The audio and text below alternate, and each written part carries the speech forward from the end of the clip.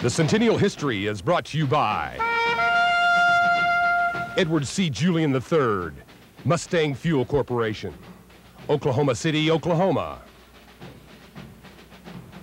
Joe M. Green Jr., Rockwell Fund, Incorporated, Houston, Texas. Robert S. Kerr, Kerr Foundation, Incorporated, Oklahoma City, Oklahoma. General Douglas L. McBride, McBride Oil and Gas Corporation, and General Douglas L. McBride Museum.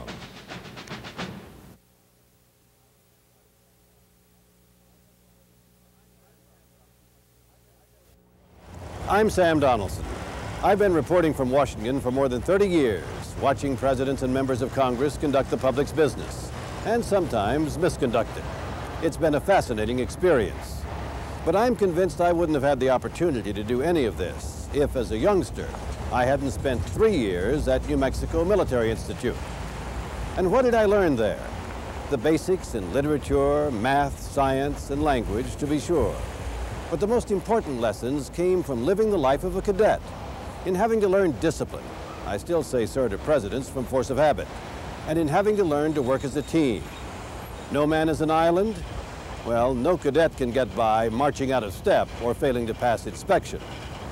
A few youngsters don't stick it out at NMMI, but most do.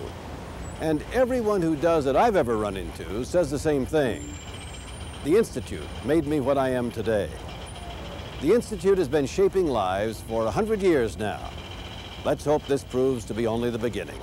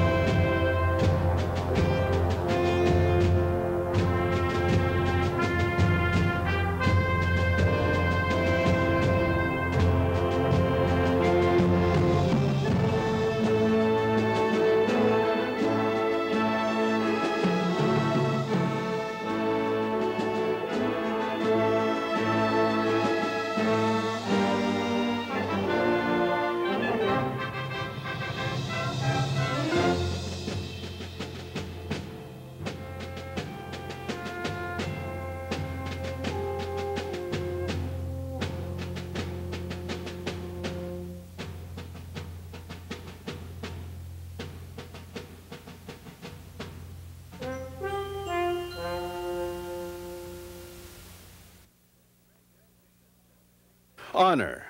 A transition sets in the day a fledgling cadet puts foot on this North Roswell Hill. The imprint becomes everlasting. Before long, the harshness and confinement of military life dwindles.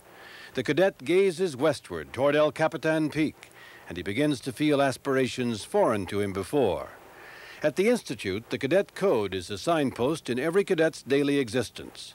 He does not cheat, nor does he steal. He speaks the truth, and he thinks the truth, which he sometimes finds a challenge to both heart and clarity of mind. The new cadet is not long in uniform before he begins to perceive the yawning and fearful gulf between the stain of dishonor and honor. Thomas H. Thompson, class of '27, Pulitzer Prize winner.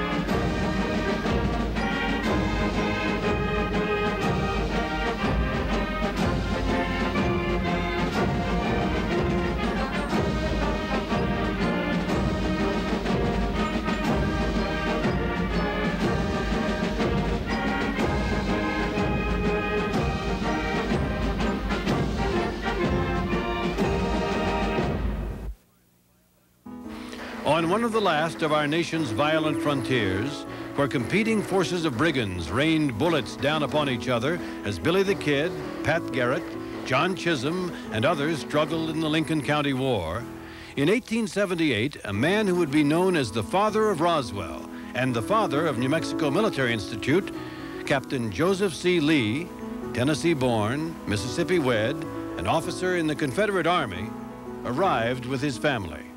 Captain Lee prospered in the mercantile trade, and the family grew in this frontier village. By 1890, Roswell boasted of 750 people, 8 restaurants and saloons. It was just 90 miles from the nearest railroad. But the educational system in this dusty, dirty Pecos town had not improved.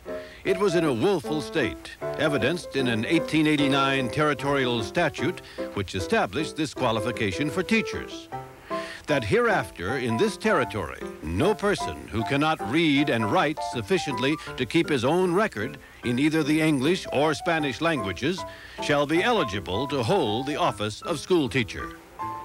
And so at the urging of Mrs. Mabel Doss Day Lee, in 1890, young Wildey Lee was enrolled at the Fort Worth University, a military school located in that city. The Lees were so impressed with Wildey's improvement that they invited the commandant, Robert S. Goss, to Roswell to determine if Roswell was a suitable place to found such a school. Colonel Goss visited and in June 1891 committed to take on the challenge. A challenge which would result in the education of thousands of young men and women from all over New Mexico, the United States, and beyond. An education set in a military environment imbued with the values of duty, honor, achievement.